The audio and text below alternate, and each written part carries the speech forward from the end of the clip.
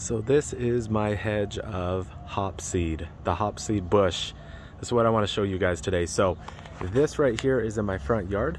This is my front driveway right here. And then right over here is my neighbor's house. So a few years ago, I decided I wanted a hedge between my house and my neighbor's house.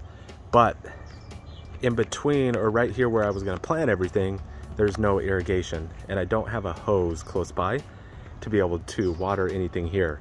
So I had to figure out a plant that was gonna require very, very little water and that could take all day sun. So this is getting blasted by the sun all day long.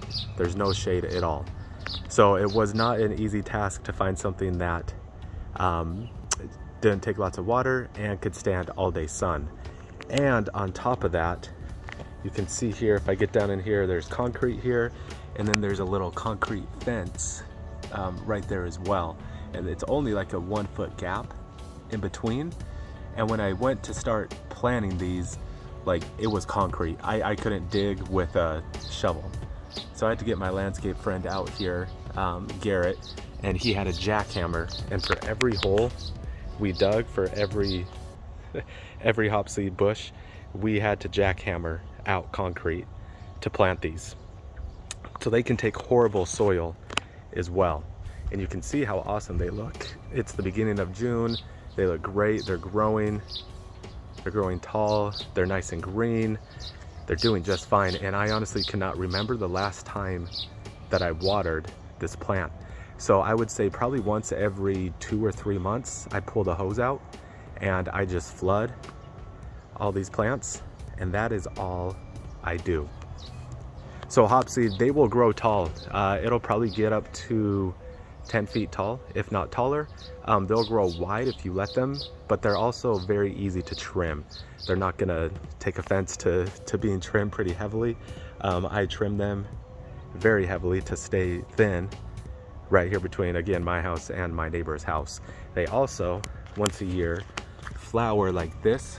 You can see these flowers. They're not the greatest looking flowers, but that's about all they do. This is a white variety. There's also a purple variety to where the flowers look a little bit more purple.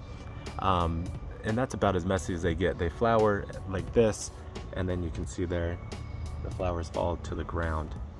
But that's about as messy as they get. Other than that, they're extremely maintenance-free plant. You can see here, these are the young buds that are about to turn into flowers. And then you can see the leaves, they're just kind of nice and slim. They're the perfect desert plant. So if you're looking for an easy shrub, it's not a very fashy, showy shrub, just more greenery, but something that can withstand bad soil, something that can take full day sun, and something that doesn't need a lot of water, consider getting the hopseed bush.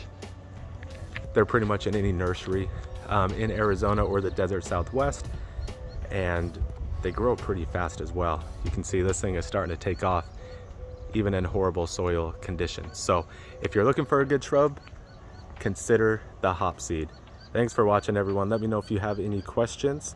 If you haven't already, go out and plant something today. We'll see you in the next video.